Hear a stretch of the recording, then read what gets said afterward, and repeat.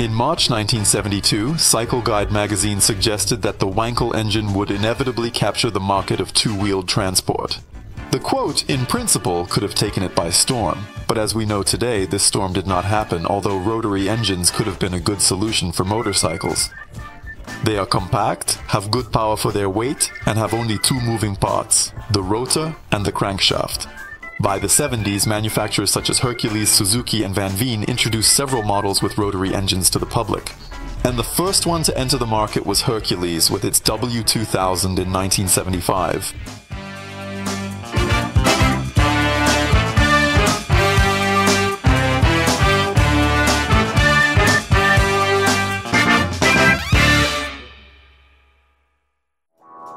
Felix Wankel created his initial functional rotary engine in the year 1950, marking a significant milestone. Sachs Company acquired the license to use and implement the new technology, being the sole entity at that time authorized to introduce such developments.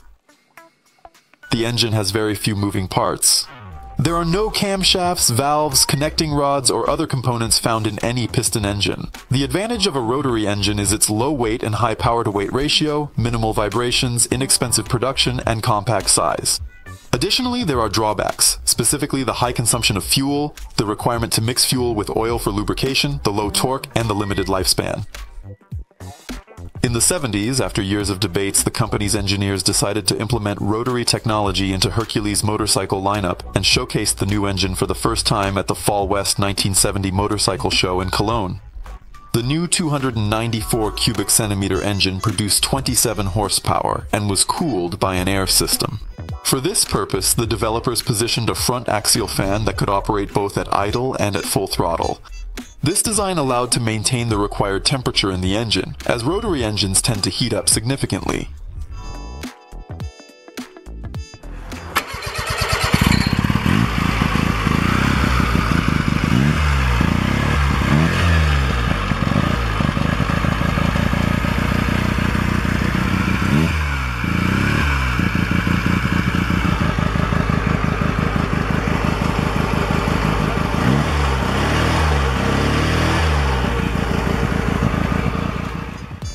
Starting with the W2000 injection, an independent lubrication system was installed, consisting of an oil tank and an additional pump. Weighing around 175 kilograms, the Hercules W2000 could accelerate up to 145 kilometers per hour. This engine could not achieve high speeds because its maximum number of revolutions did not exceed 6.5 thousand per minute.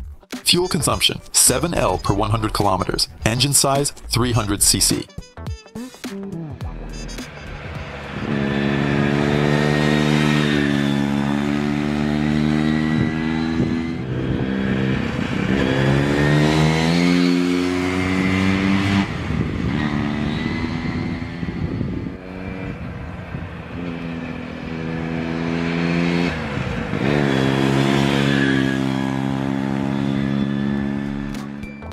How did Hercules perform on the road?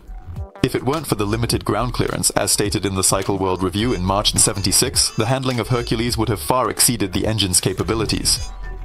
Insufficient torque issue is evident in the following scenarios. Suppose you're traveling at a speed of 100 kilometers in 6th gear. There's a car ahead that needs to be overtaken. Performing this maneuver without shifting down 2 gears will only allow you to pass if the driver maintains their speed. Even a slight press on the pedal will result in the end of the situation. Quote from the same Cycle World Review.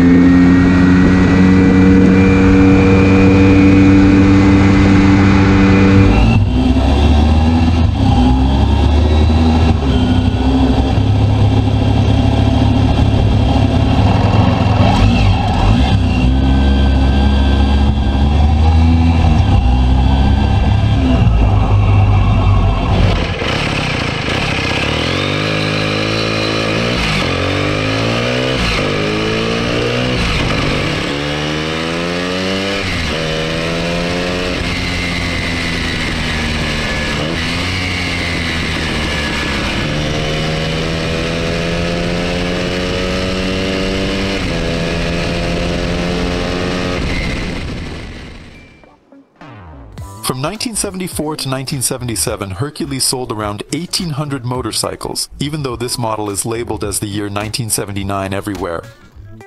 Despite slow sales and a high price of $1,900, the Hercules W2000 made history as a pioneer of rotary and engine technology. Due to the lack of experience with the Wankel engine, insurance companies of that period classified the Hercules W2000 as a motorcycle with a 882cc engine capacity instead of 294. This larger number represents the overall engine output power, not just the combustion chamber volume. As a result, insurance costs in many countries were on par with the most powerful superbikes of that time, despite significantly lower output power.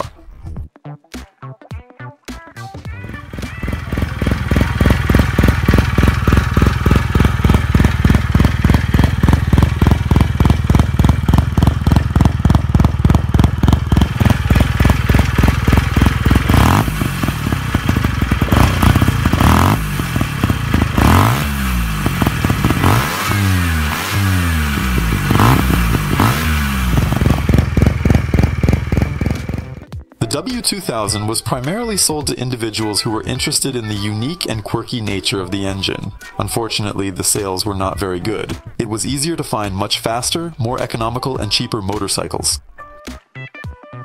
There is also information about a rare off-road modification produced in limited quantities and sold by the American distributor Penton Motors around 1975.